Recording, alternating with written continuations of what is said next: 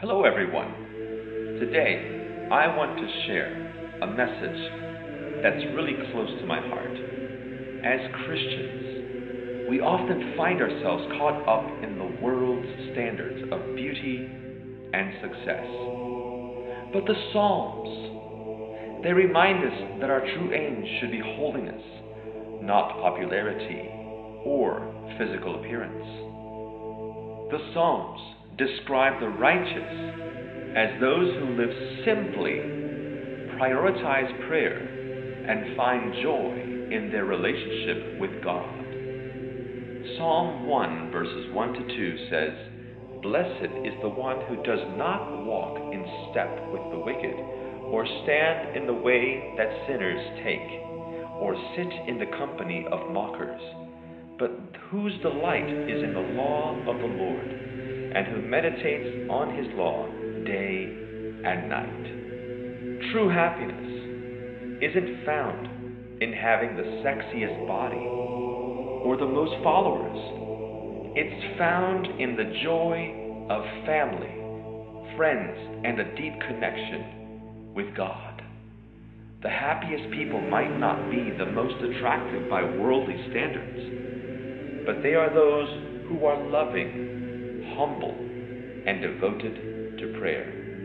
Modern culture often glamorizes infidelity and violence, but in reality, these acts make us miserable. Many celebrities who get sucked into Hollywood's underworld of excess and scandal often find themselves deeply unhappy. Despite their fame and fortune, they struggle with personal demons and a lack of fulfillment. On this channel, we emphasize the power of praying the Psalms. By doing so, we learn to worship God with the very words the Holy Spirit gave us to offer back to Him. We unite with our High Priest Christ in His eternal act of thanksgiving.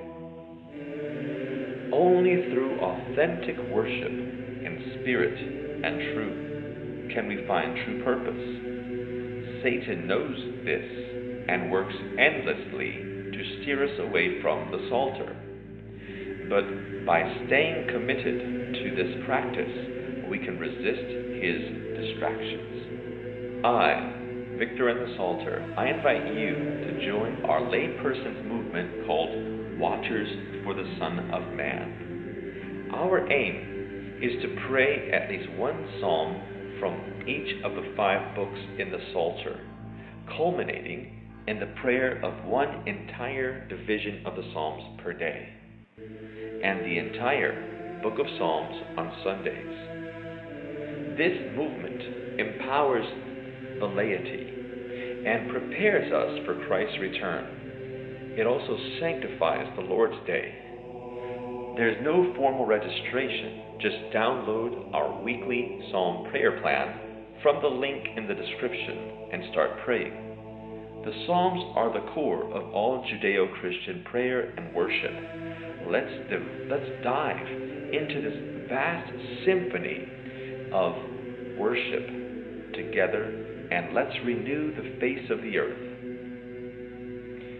Thank you for watching, and don't forget to pray the Psalms.